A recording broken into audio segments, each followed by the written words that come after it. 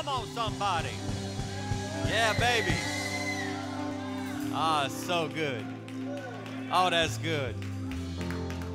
And y'all can go ahead and be seated. You can wave at somebody from a distance. You can elbow somebody from a distance. You can push somebody down from a distance.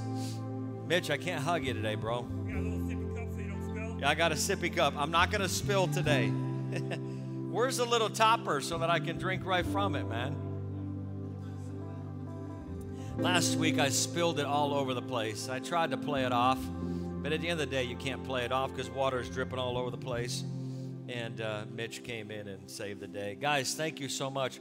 You guys are just an amazing worship team, man. Thank you, Jesus.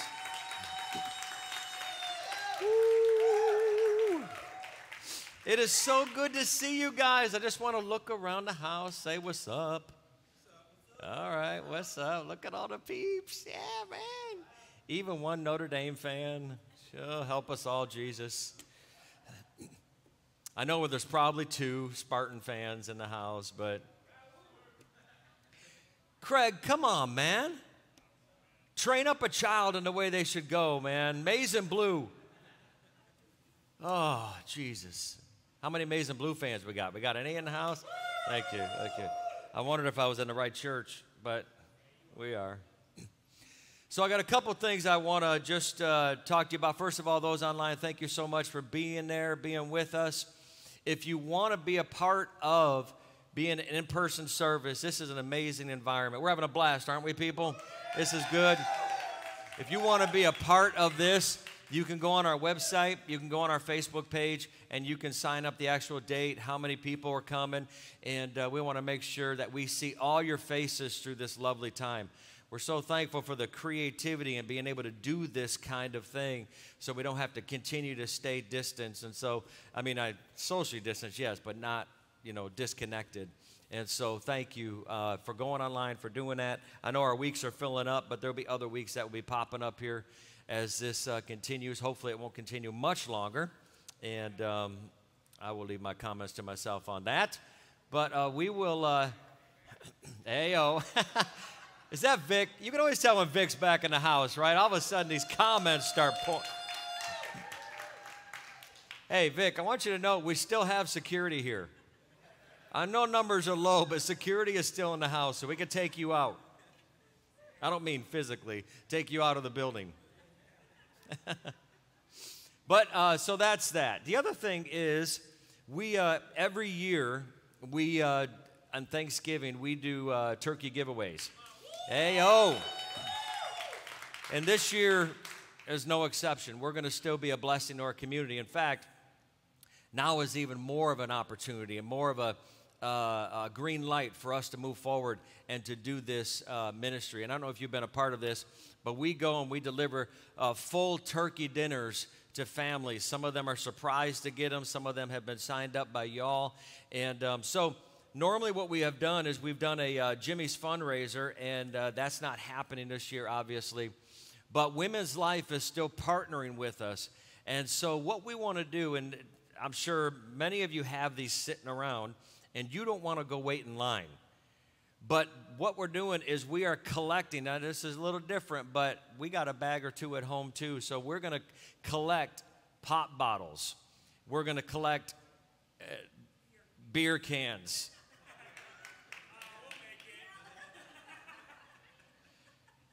Now y'all are like, yeah, the money will be raised now. Shoot, we got enough. Now, listen, we can make this really simple on the church by not dropping off 40,000 cans at the front of the building, and because that would be a little not fun. But so there is a system. So if you have a question, please see Laura on that, and she'll be able to fill you in. But if you want to take the cans in yourself and minister to all those people in line and just bring the finances in, that would be wonderful, because I'm not taking them to the store. I'm just saying, it's like, but all this, and Women's Life is gonna match, and so we're still believing that we can hit our goal to go out and be a blessing. So thank you to Women's Life, Marcia, and so we're gonna make that happen. Sometimes when when life throws you a curveball, you just have to hit it out of the park. You know what I mean? And so we're still going to do things. We're still going to be a blessing, and we're going to be creative in the process.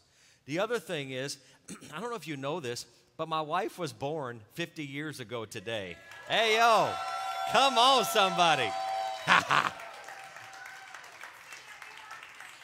and because she's like one of the biggest extroverts I know, right? And but I won't bring you up in front of everybody. Thank you. I thank you. I might get beat up later.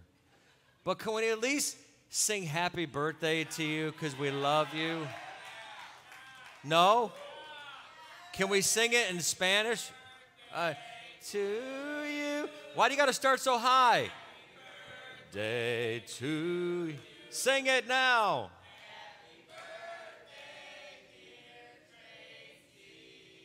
Happy birthday.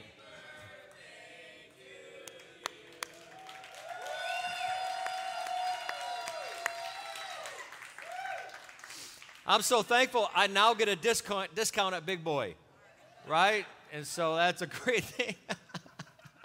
We get our discounts. It's a beautiful thing. We got her. She got her card in the mail, her AA, whatever card that was, yeah. And like, baby, we made it. We're in the cool group now. But we don't feel 50 at all. I mean, it just feels weird. We don't act 50. I don't know what that looks like, but we love you so much, and we're so thankful for you, and you are my world. And so happy birthday, sweetie. All right, let's move on to other things. Y'all doing well today? My creativity was spinning off the charts when it came to titling this message. And so I'm kidding, by the way, because I'm like, how can I spin this creatively? And I just finally said, skip it. We're going to call it Be a Faither. And this is what we're talking about today, is continuing our journey of faith. Amen? How many of you a long time ago, you made a decision and you said, you know, Jesus, I receive you as my Savior, and you came to that moment of, you know, making a faith and putting your faith in Jesus, right? How many of us made that commitment, right? We have that moment. We remember that day. We remember that season. And I want to tell you today in 2020, the faith is no different than what it was back then. Ayo. And so we come to the place of saying, you know, sometimes I hear people say this a lot. I feel weak in my faith, Pastor, and I've said that before early on in my walk with Jesus. I just feel weak in my faith, and I feel like, you know, I don't feel full of faith, and I don't feel this, and I don't feel that. And I want to remind you something that Jesus said when he was with his disciples. That if you have faith of a mustard seed, that you can speak to a mountain and cause the thing to go into the sea. Yes, I know most of us have spoken to a physical mountain, and that physical mountain is still there. And you feel like, well, if I have faith, I can speak to the Rocky Mountains, and it'll flatten and go into the sea. I don't think Jesus was talking physically about a mountain, but he was speaking to areas of our lives. In fact, specifically what he was speaking to here was the Old Covenant. He was speaking to something that was no longer going to produce fruit in our lives. And so I want to remind you today, you and I were not born under the Old Covenant law. The Old Covenant law was ended 2,000 years ago with our Savior. Can I get an amen this morning? We were born under the New Covenant. And somebody poured a little mixture in our minds and in our hearts, right? Somebody poured a little bit of this and a little bit of that, and they're working through their journey and all kinds of stuff. And over the years, God has been helping us kind of sift through and see what is part of the New Covenant thinking and what is part of the Old Covenant thinking. And listen, Old Covenant is full of shame, it's full of guilt, it's full of works, it's full of all kinds of stuff that keep us pressed down. The New Covenant was all about us coming to a new day of living abundant life, come on now, in its fullest.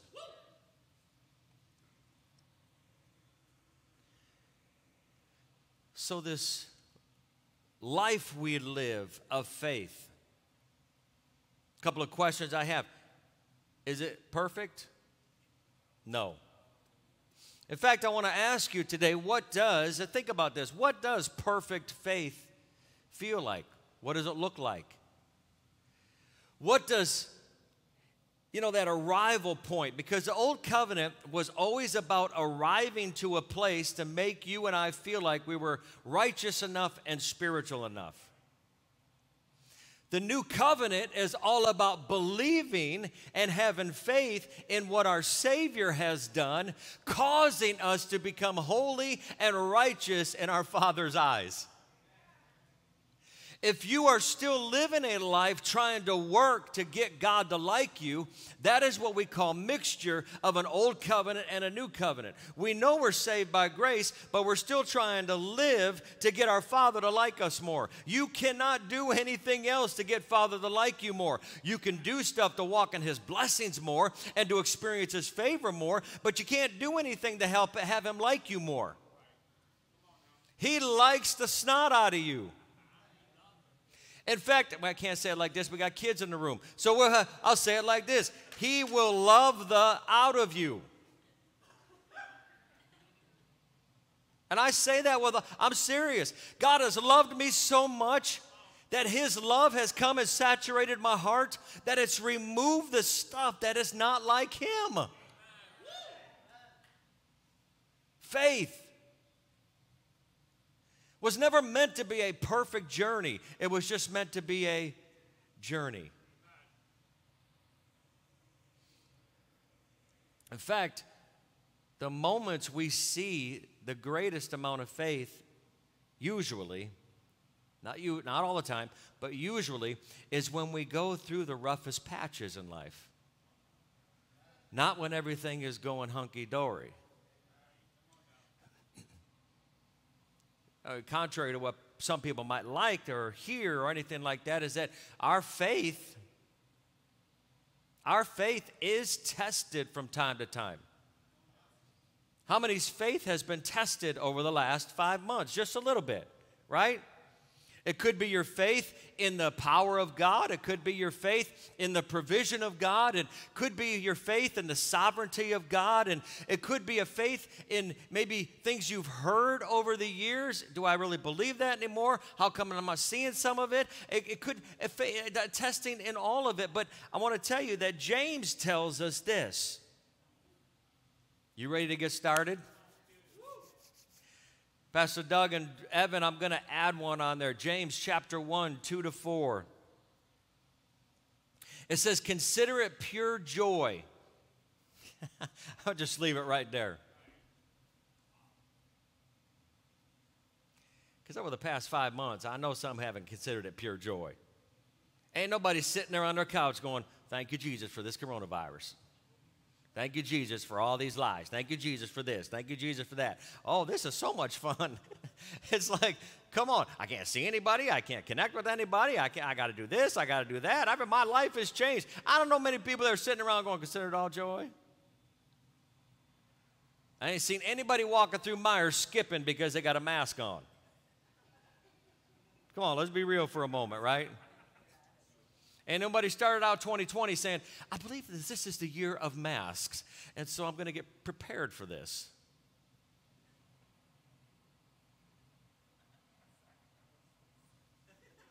Consider it.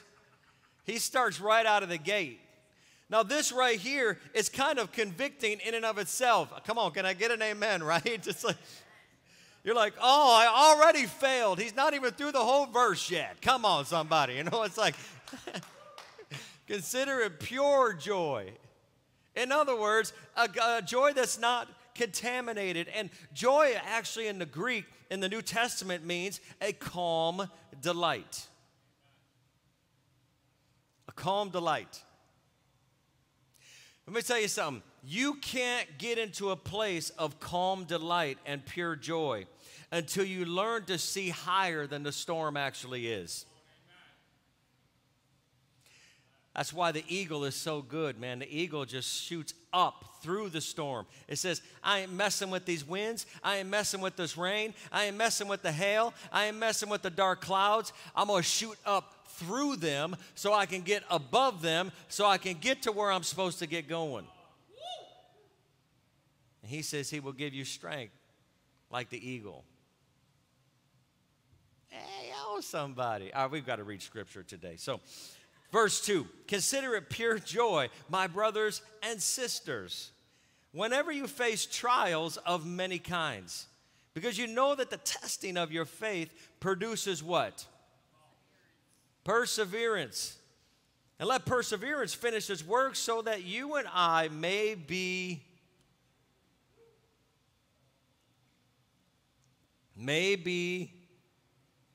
mature and complete, not lacking anything. Now listen, man, I don't know about you, but I don't do well in school testing. How many of you have test anxiety? You have studied the snot out of all the information, and you get in that room, and you start signing your paper on that paper. All of a sudden, you feel like you forgot everything, right? Can I remind you something about test time? The teacher's always silent. The teacher doesn't talk. Teacher's in the room usually, but the teacher doesn't talk. The teacher already did all the talking. The teacher already did all the training. During test time, it seems like the father is most silent. Are you with me today? When the testing's going on, the testing of our faith, we're like, where are you? Come on now, you know God's in the room. Not for a minute was I forsaken. The Lord is in this place. And it seems like during test time, we want God to speak the most. Do you know why we want God to speak the most? It's because we don't want to listen to what he said last. No, I don't want to hear what you said last month. What are you saying today? The same thing I said last month, brother. Come on, are you with me today, church? You know I love you. The people in the house are really mad at me right now, so online, I can't even see your faces. I love you. No, they're not mad at me. We have a good time. But it says, so that you may be mature and complete, not lacking anything.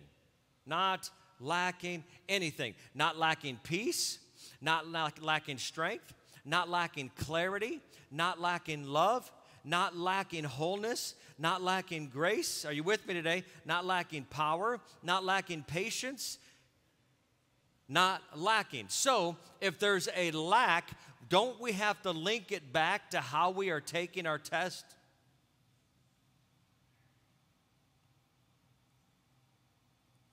Don't we have to link it back to, am I letting the testing of my faith produce perseverance, or am I letting it produce an attitude? That's a good time to say at least an amen to make sure we're connecting here and you love me. So, listen, I didn't write this part of the Bible. So when you get to heaven, you can yell at Timothy all you want, or James. You can yell at them all. Line them up. But it says that you may be mature and complete, not lacking anything. Can I tell you something about people of faith?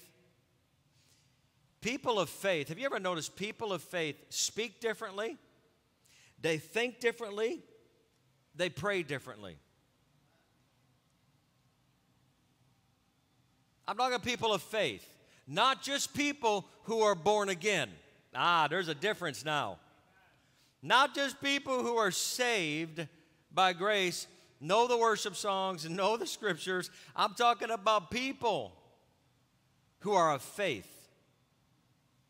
Have you met somebody that goes to church that does all the stuff, but you don't see much faith? Have you ever met somebody like that, right? Now listen, I haven't been a perfect faither. Faither's not even a word, but it is today. Right? Look at somebody and say, be a faither. That's right. Be a faither. Hello, sir. It's so good to see you guys. Tim and Donna in the house. Hey, hello, somebody. Uh-oh, I just called you out publicly.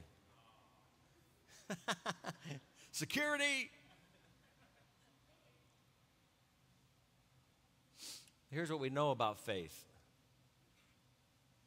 Faith needs an action behind it in order for it to be real faith. Faith doesn't guarantee our security and comfort. We've all found that out. Come on now, somebody. But here's what I love. Hebrews chapter 11, verse 6. Faith is always, ultimately rewarded by our Father. As imperfect, as unbalanced, as off sometimes our faith gets, it's always rewarded by Father. I think this is why Jesus said the faith of a mustard seed and not the faith of a coconut or something, you know, the faith of a watermelon. Because if he gets something, you know, Charlie Brown pumpkin, faith of a Charlie Brown pumpkin, and you can speak to the mountains. You're like, well, what does that mean? It thing's huge, you know. It's like, what? It's the faith of a mustard seed. Listen, it doesn't matter what age you are. It doesn't matter how long you've been with Jesus. It doesn't even matter if you're not following Jesus yet. It takes a faith of a mustard seed to change your life and to change somebody else's life. Faith. I think about this story in Mark chapter 14. We're in verse 22 to 36. This is a moment, a very popular story. And I find myself in these popular stories in this season that we're in life. I go back to the ones that we've heard all the time. I said, Lord, what are you speaking in these stories, you know? Last week we talked about Paul and Silas being in jail and deciding to make a decision to praise even though they didn't do anything wrong. Hey, oh, somebody. And now you got this one where this is a moment where Jesus walks on water, but not only Jesus, this is the moment that Peter decided to get out of the boat and walk on water. And in verse 22, it says, listen, if I walked on water for real, man, I'd be on Oprah, I'd be on, you know, Dr. Phil, I'd be on all those shows. Could you imagine if that really happened? Yeah, that pastor over there, brother, walked on water. It'd be talked about, be on social media everywhere, all crazy. But can I tell you today, I tried it. I tried walking on water. I sunk like a rock. Like, well, my faith stinks today, man. I need help in my faith. The only time I've ever walked on water is when it was frozen. Then I felt spiritual. I'm like, what's up? Huh? I'm a spiritual man today. Yeah, Polo. But it's got this thing where, are we playing that game? I just went, okay, we are. Playing Marco Polo, apparently, all right? Now everybody's getting their apps out. Let's do Marco Polo. But look at what it says in here. Verse 22, you got all these guys in a boat. I want you to think about this for a moment. All these guys in a boat, it's kind of dark outside, and immediately it says, Jesus made the disciples get in the boat, go ahead of him, and on the other side, while he dismissed the crowd, verse 23, after he had dismissed them, he went up on a mountainside by himself to pray. So Jesus wasn't even in the boat. He says, y'all go in the boat, I'm going to go pray. I wish I could travel like Jesus. You all go grocery shopping, I'll meet you at the checkout aisle. You know, it's like, I'm going to pray in the car. But after he had dismissed them, he went up on a mountainside to pray by himself. Later that night, he was there all alone. And the boat was already a considerable distance from the land. So the boat is out in the water, and the waves and the wind began to hit against it. Verse 25, shortly before dawn, Jesus went out to them. You ever notice that in the Bible they stayed up all night long? They had no ESPN to keep them going. I just think that the people tired all the time. Walking, come on, are you with me today? They walked everywhere and stayed up all night. It's like, dear Lord, they didn't have Subway 24 hours. They didn't have Jimmy's Frozen, anything to keep them going. You all want to do an all-nighter? We can do a cross-current lock-in. Some of you are like, I haven't done a lock-in since 1971. Do they still do those? Yep.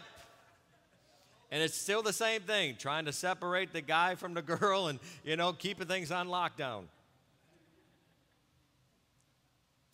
But in verse 25, shortly before dawn, I should go to verse 27. No, we're not. We're going to go to verse 25. Shortly before dawn, Jesus went out to them, walking on the lake. That's a fun way to travel. When the disciples saw him walking on the lake, they were terrified. Of course they were. They said, it's a ghost. They said, and they cried out in fear, it's a ghost, oh my goodness. And verse 27, but Jesus immediately said to them, take courage, it is I, don't be afraid. Can I ask you something? What is our response when we see God do something that is beyond our natural capability in our lives? I mean, think about that. When you see God do something, when you see God move in your life, when you see God show up in your life, when you see God, and maybe it's never happened before, you weren't even expecting it. I think, me personally, I don't know how I would respond if I was in that boat and I saw, but just my wiring, I'd be like, this is kind of cool. I mean, wouldn't you? How many of you would be instantly, all the sixes in the Enneagram, you'd be like, this ain't right, something's out of line, this ain't right, Anybody got a gun? What's up? Who's packing? Right? All the sevens would be like, count me in, baby, out the boat, on the water, right? Sorry if you don't know Enneagram, and the rule keepers, they'd be like, this is not how it's supposed to be. This is not.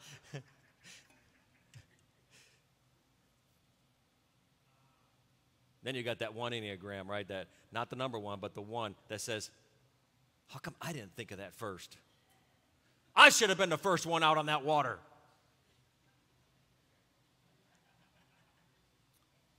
But man, they were freaking out.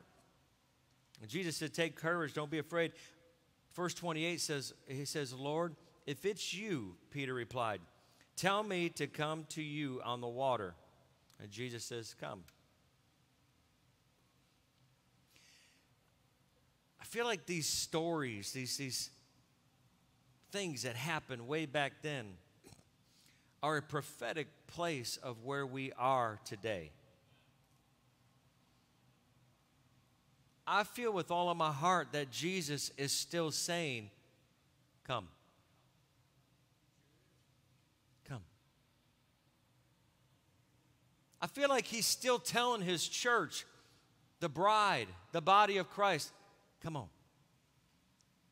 Get out of that place of comfort. Get out of that place of fear. Get out of that place that you're so used to and come to a new place of experiencing the supernatural or experiencing my power and my joy and my peace. Can I ask you a question? Those online today, even in the house today, you may have not have heard him say, come, but how many do you feel that God is kind of pulling you a little bit towards him at a greater level, right? How many of you feel like God is saying, okay, we've had a couple months here. Now it's time to take a step forward here and get back into the belief of the supernatural, the belief of my power, the belief of my glory. Are you with me today? How many of you are feeling this draw, this woo that say, we've had our moment of shock. We've had our moment of trying to figure it out. Now it's time for the body of Christ, for the bride of Christ to step up and take their place again back on the water.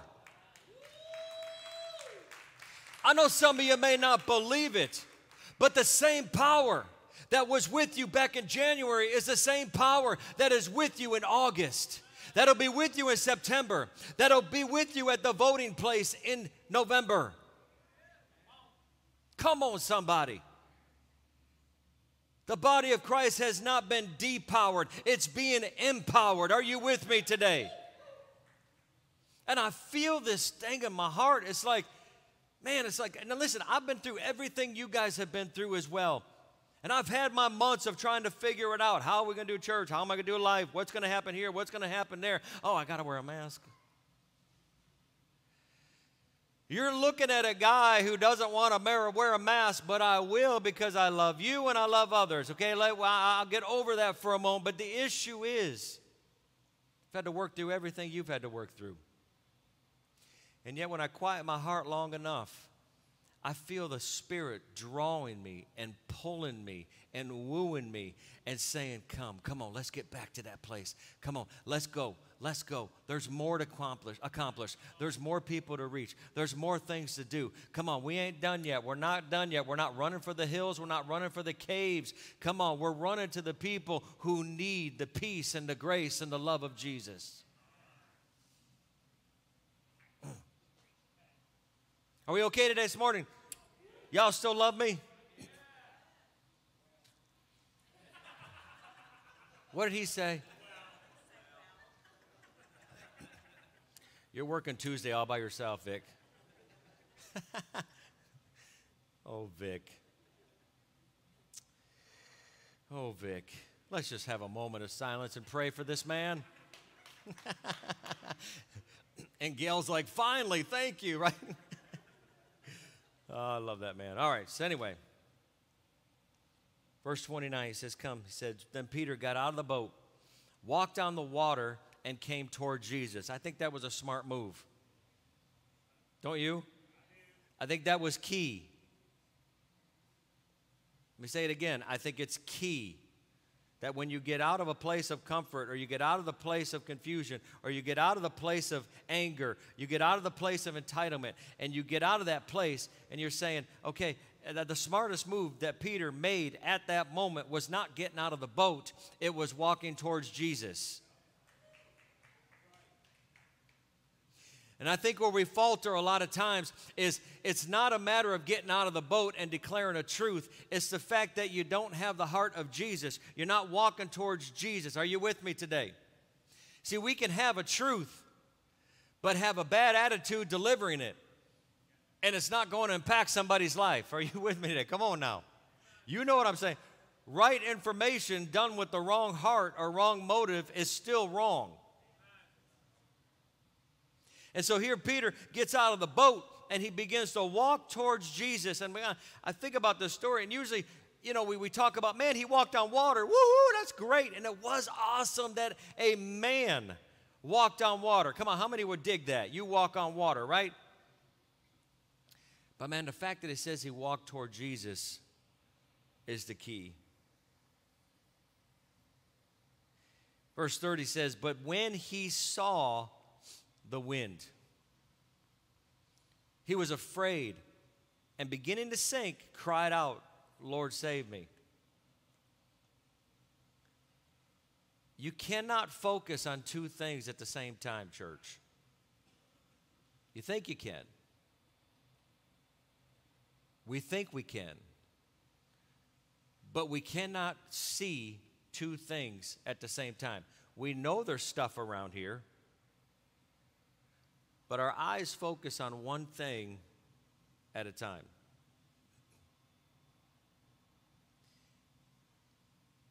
Peter did not sink. Here's the problem sometimes we run into. I run into it as well. Is that we can be moving, our movement can be towards Jesus, but our focus can be on somebody else or something else. And that's when we get in trouble. Are you with me today, church? And other people can be like, wow, they're so spiritual. They're so this, they're so that. Wow, look at them go. But people don't know that you're really sinking. You're sinking in despair. You're just sinking in hopelessness. You're sinking in entitlement. You're sinking in fear. But yet, it looks like on the outside we're going in a movement towards Jesus, but our eyes have been so on other things. Peter didn't sink until his eyes got focused on the waves and the winds, even though his movement was going there towards Jesus. Here's what's so good about the grace that we are under. Here's what's so good about the goodness of our Father, is that verse 31 says, immediately. Can you say that with me this morning? Immediately. It's not that God was up there going, no, Peter, I'm going to let you learn your lesson, pal. When you're this close to drowning, then I'll pull you up. When those little bubbles are starting to come out of your nose, then I'll reach down and I'll pull you up and we'll do some mouth to mouth.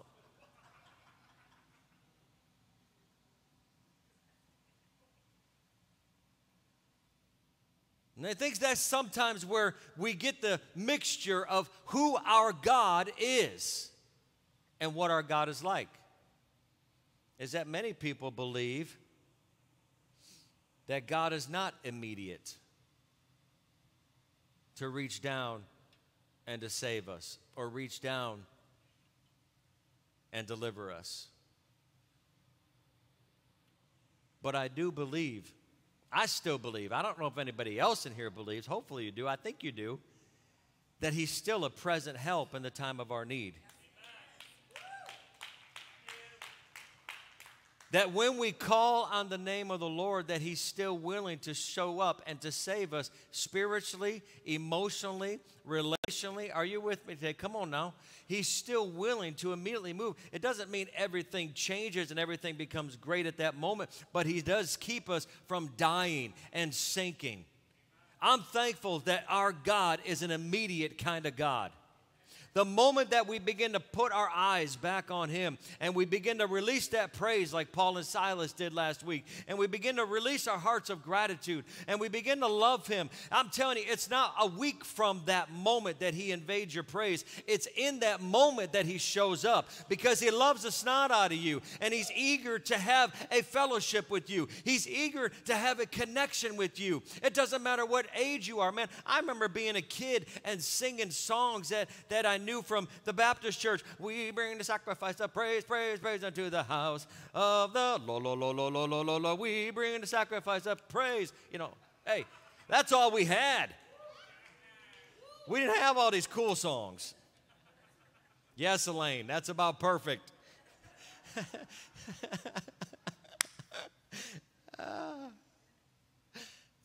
Anybody remember that song? Okay, good. I want to make sure I'm connecting with a few people. I don't want to be here partying all by myself and you'd be like, who is this clown, you know? How many remember that one? Spring up, oh well, within my soul, spring up, oh well, and make me whole, whole, whole, spring up, oh. I mean, it's like, I know, right? How did we ever follow Jesus? Right, these songs. But that's all we had. That's all. I'm trying to think of some other ones too, man. Oh, yeah, you know that one. It only takes a spark to get a fire going. How many remember that one? That was like the last night of camp when everybody cried all over the place and got saved. Doug's was his last night of camp. The big crying day was, you're my brother, you're my sister, so take me by the hand.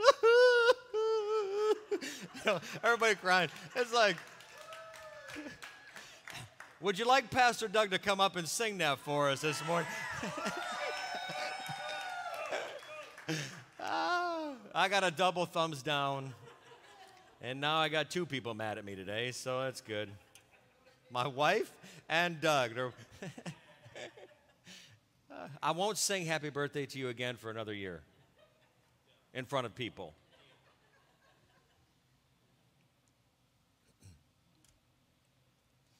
I mean, how did we get on all those songs? Is that what you call a classic rabbit trail right there, I'm thinking? Verse 31. We're winding down here, people. The picture we want you to see, or I want you to see this morning with Peter, is that Peter is a perfect picture for us of a person with imperfect faith. See, some of us believe that, man, if I was one of those disciples and I got to see Jesus every day and walk with him all day long, we'd be like, I'd be so fired up, I'd be so alive, and I'd be so that, and I'd be like, no, you wouldn't. You and I would struggle with the same things we do today and the same things they did then. In fact, the struggle for them was a lot greater than what the struggle is for us. Please get this. They were under a government persecution, not wear a mask persecution. I'm talking about death.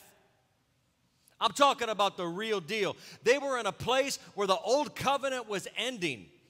The pressures of the powerhouses of religion, the Pharisees, the Sadducees, all those religious clowns that pressured and stole money from people. They were having to transition their mindset to a new covenant of grace and get out of shame and get out of fear and get out of the control. And they had to get into an entirely different place. You see, I don't think we'd be any more fired up or any more empowered having walked physically with Jesus just because they were in it, because their lives struggled just like ours. Here's a man that walked on water, was immediately saved, and denied Jesus 3 times before he died. And then in Acts chapter 2, preaches the greatest sermon ever known to man. I want to tell you today, I don't care where you are in your season of faith. I don't care if you feel weak. In your weakness, he's still strong. Come on, somebody. I don't care if you feel like you have no faith. The fact that you're still waking up a little bit to him tells me there's a little faith. I don't care if you feel like you're on the mountaintop of faith. It does not matter. That the story is not done yet. Your sermon is not done being preached yet. Your story is not done being told yet. So let's stop talking like it's over with. There's more to be done. There's more to be praised. Come on, are you with me today? It ain't done yet. I feel like we're just getting started. Because I feel like the church is starting to see some things that maybe they haven't seen for a long time. That we are the bride of Christ. We are the body of Christ. And as long as we got our eyes fixed on Jesus, we have the head of the body. We have the head of the church. And we're going to be okay. Ooh, well, what if that? God will help us through that. Well, what if that? God will help us through that. Well, what if this happens? Then God will help us through that. What if this happens? Then God will help us through that. Well, what if that happens? Then God will help us through that. And we'll be in 2025 going, look at what God helped us through. We'll be in 2030 going, look what God helped us through. We'll be in 2040 going, dang, I'm old. 2040. Holy. We'll be getting double discount at Big Boy. Is that even a thing? Do you get double discount? You walk in and it's like, yes, whatever you want, sir.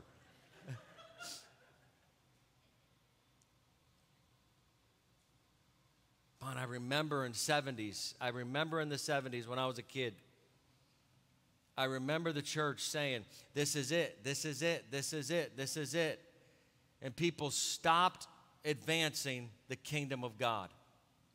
And they got so bunkered down in a church like a cave, running for the hills.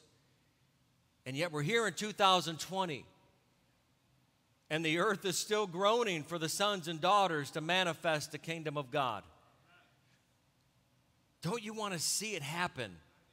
Don't you want to be a part of this? Then we got to become great faithers. And I'm not talking perfect. I'm talking about people who continually willing to step up to the plate, continually willing to get out of the boat, continually willing to walk towards Jesus, and continually keeping our eyes on our Savior.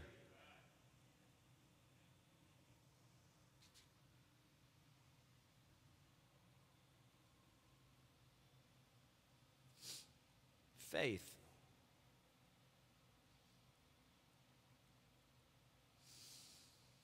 Whoo.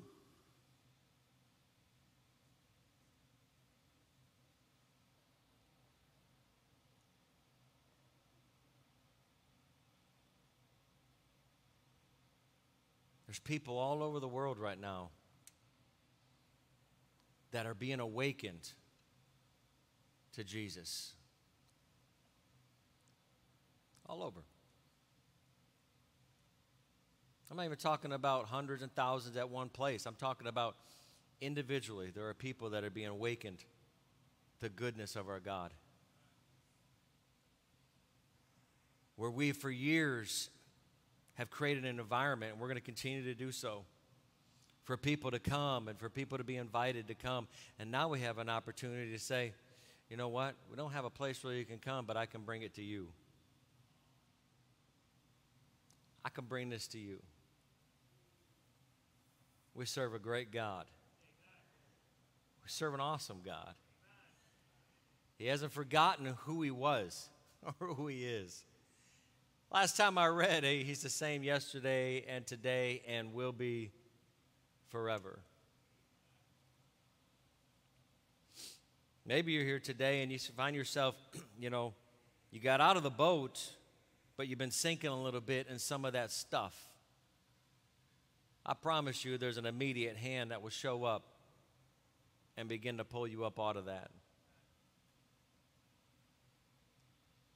Can we stand on our feet this morning, church? And those of you who are at home, and if you want to stand up, you probably can't do it if you're in your car.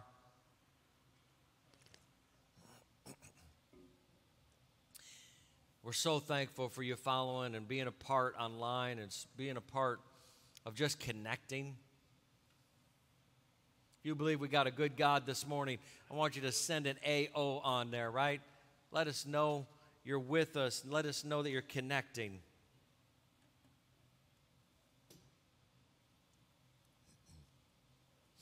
Verse 31, I'm going to end with this. Verse 31 says it like this: immediately Jesus reached out his hand and caught him. Then he said this little quote. He said this little thing. He says, "You of little faith." Now sometimes we hear that, and we hear that as a pretty, I'm slapping you upside the head, and I'm mad at you, and all that kind of stuff. But sometimes, when I play sports my whole life, and sometimes you need a coach, right? That says, hey, wake up. There's more inside of you than this. We're not going to roll over in the second inning. Let's go. Come on. Get the passes going. Come on. Get out there and play. Come on. Get that passion life. Sometimes you need a coach that gets in your face and just kind of wakes you up to who you are and the potential that you have. So I don't see it as Jesus being mad at these guys. I see it as him getting in their face saying, come on, let's go, let's go. Dude, you don't have that weak faith. I'm right here. You don't need to struggle like this. I'm with you. He says he reached down. He says, you have little faith. And he says, why did you doubt? Why are the waves bigger than me? Why is the news bigger than me? Can I make it in our terms? Why is that post that you saw bigger than me? Why is somebody else's fear bigger than me?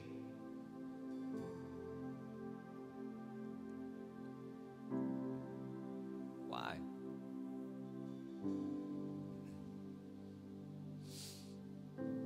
I just think we got an opportunity today. I don't know who individually watched online or here in the house today.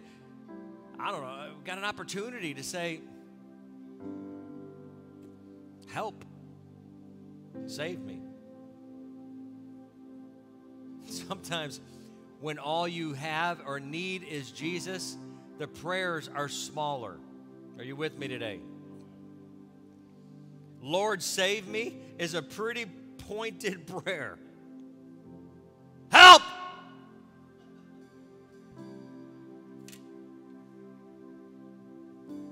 Help. I'm sinking in my depression. I'm sinking in my despair. I'm sinking into stuff. Help me, help me, help me.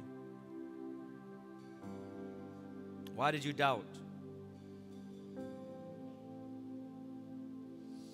When they climbed in the boat, when Jesus got in the boat with them, the wind died down. Then those who were in the boat worshiped him, saying, "Truly you are the Son of God." You're the Son of God because the winds died down?